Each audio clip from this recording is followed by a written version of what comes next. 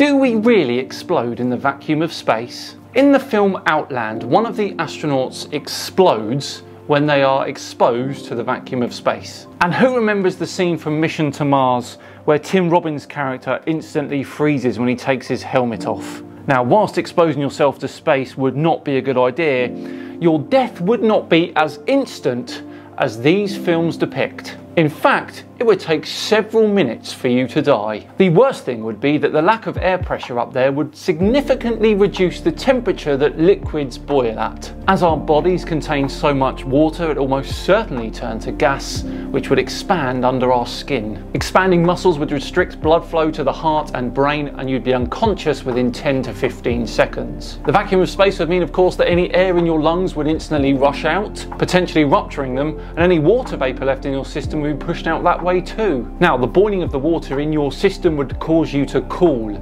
and your nose and your mouth would be the first things to start freezing. The rest of your body would slowly follow, and you'd be dead within 2 minutes. So where did this idea of instant exploding or instant freezing come from? Well, the truth is, I don't really know. Perhaps it's because we didn't know as much about the human body and space and vacuums back then, or perhaps it just makes for a better movie. All in all though, the truth is that we still would die, just not as graphically or as quickly as some may think.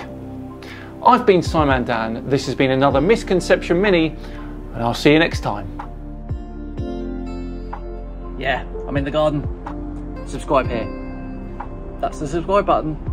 More videos. Enjoy.